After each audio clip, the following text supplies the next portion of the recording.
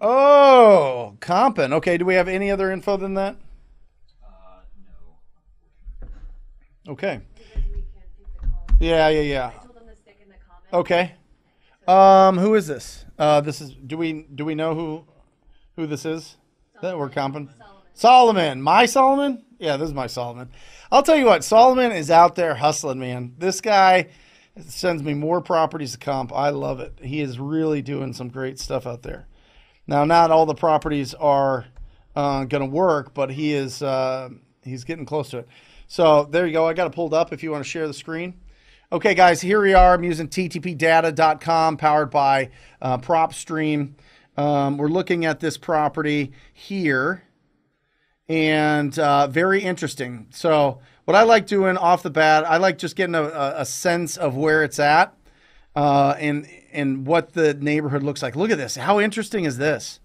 It's like this guy held on when the developer right here was like, hey, I'd like to buy your land. And he's like, nope. Nice try. You forget it. I don't need to sell it to you.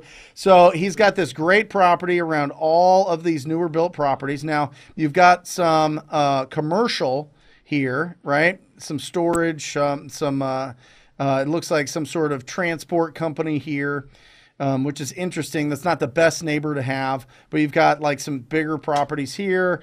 We're in Florida, so it's just, they kind of throw everything together. I just kind of want to get an idea of where this is in the world. Okay, it's not like right close to the water, but it's not too far. So that's good. All right, so I'm just getting an idea of what's going on here. Now, this property is showing that it's only 820 square feet, which I think is very interesting. Let me put my guy on here real quick. I want to see what this looks like. 820 square feet. So I assume, so that's the neighbor, or that's the, looks like some sort of farm across the street. He's got his fence up. He's got his chain link, up there. That's interesting. That tells me a lot about that owner. Here's the property here. It obviously needs some love. It needs some work. He's keeping out all the alligators. That's right. He's got some sort of storage. I don't know if this is livable space over here. Looks like it might be. It might be just storage. So there's a couple different properties there, which is interesting. He's got all these security signs. So I'm just wondering if people have broken in there, if he's just a regular cautious person. And the reason I bring that up is because I'm trying to think psychologically what is going on with the seller before I even like really get deep into it. I want to mentally prepare. For me, I would say to myself, okay, this person is somebody that's very guarded. I'm going to have to do a lot of the talking. I'm going to have to open it up. I'm going to have to make sure that I answer and have the answers to their questions quickly, or they are going to feel like they have to build up their force field a little bit more, literally build a fence around themselves like he has here, and just know that I'm going with a more straightforward, direct, answer their questions manner, as opposed to trying to get into the, how's your day? How's it going? Did you watch the game? What do you think? All those things. Those people will shut you down. Shut you down. So I'm going to be talking about the property specific. I'm going to be asking about what's going on with these. Go ahead, Jesse. He just commented, said it's a historic property, acre lot. There's two houses on that lot. Okay. Main house is gutted. Main house is gutted. Two properties, historic. It's a liability. They don't want to touch the property at all. How much do they want? See if you can get that out of them. How much do they want? Now, this one is obviously, I understand why he sent it in. He's really making me work today, Mike. This one's going to make me work, I'm telling you. Woo, this is crazy. So first of all, what I like doing here is I like going to the neighbors first, right? Because it zooms right in there. I like seeing what is that area right there selling for typically. And then what I do is I look at the sale date, because this goes sale dates like crazy. And then I start looking at some of these. Okay, 221, 300. We've got an agriculture. Let's go single family only. Let's do that. Okay, that's great. Sale date. Sale date. Now, he bought this at the height, Solomon. Oh, man. You see that, Mike? See what he bought it for right here? This is like the height of the market. He bought this for $350,000. Wow. So now you've got 221, 300. I'm just looking for stuff that was sold recently, and then it kind of, it's in that 200 to 300 range. And I'm assuming some of these are going to be much newer properties. You got a 2002, 91. This one's 42. This one's on a big lot. So there's a lot going on here. I see this one sold for $300,000 a couple years ago. That's interesting stats that I like looking at. Just because this is a unique property, and I want to know what is the popularity of this area. Now let's go to the comps as they go. We don't want condominiums, right? Property type, single family. You've got a couple here. They're on way smaller lots. There's only one of them, and they're at 260s, and they sold this year. Okay, that's decent. Let me look at them on the map. Let's see where they're at. Just said the owners don't know what they want for it, so I'm assuming they're just kind of okay. Get rid of it. Yeah, owners don't know what they want, but I'm curious to see what the estimated. So their estimated is 228 as their estimated loan on this property.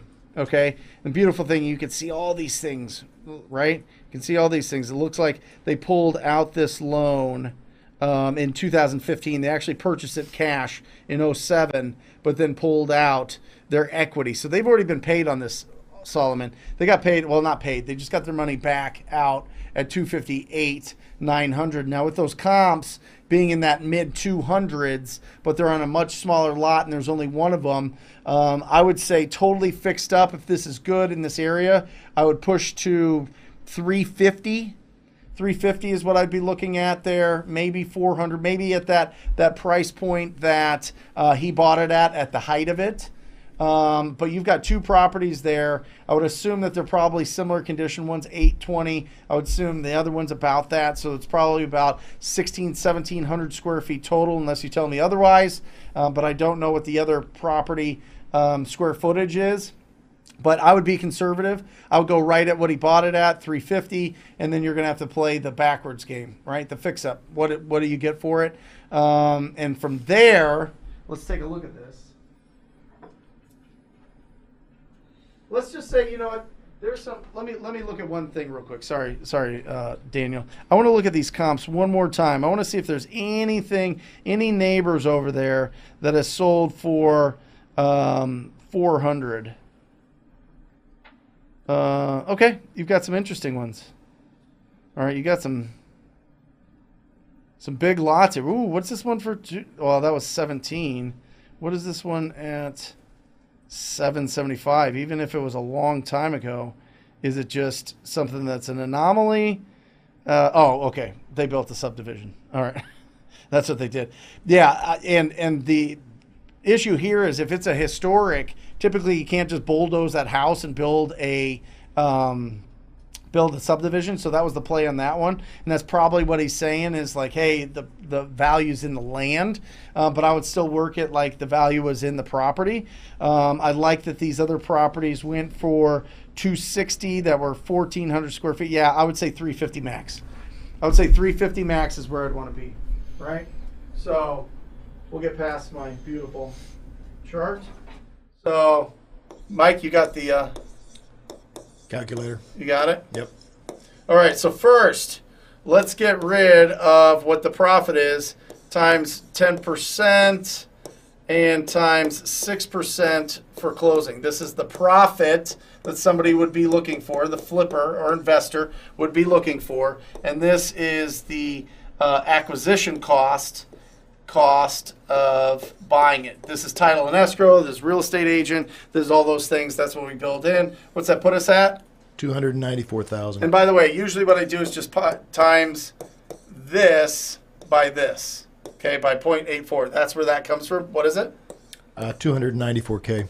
$94,000. Now he's got 1,600 square feet, 1,800 square feet. It's in really rough condition, right? Mm-hmm.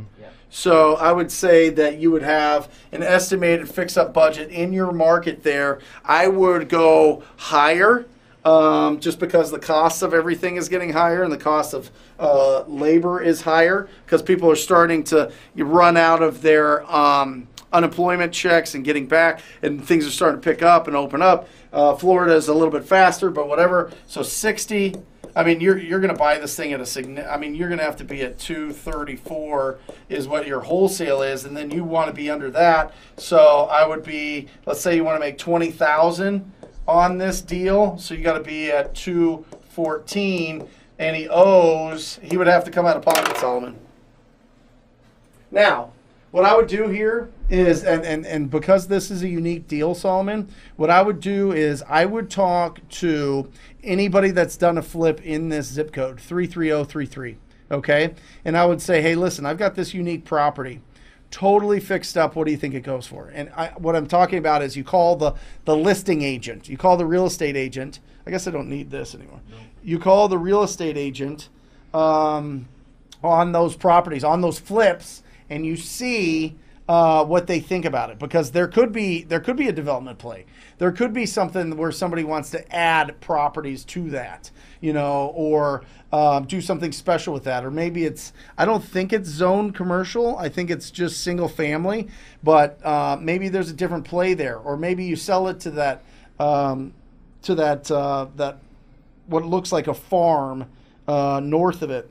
I don't know. There's a lot of different things there that might get it there, but he owes $228,000. I mean, even if you get it at that, it would be a $6,000 deal for you. So, So Brent, anytime you have a property that's super duper unique like this one, right, way outside the box, I mean, do you always go talk to people, talk to agents, talk to in that area that have a real good feel for it? Yeah. Always talk to the agents on those properties, and just get somebody that has an idea, because I could be totally off. He could be like, listen, that property there was owned by the former governor, and it's got historical, who knows? Like, it was owned by the inventor of the thing that shakes olive trees. I don't know, whatever. You know what I mean? Like, really cool people out there in the world.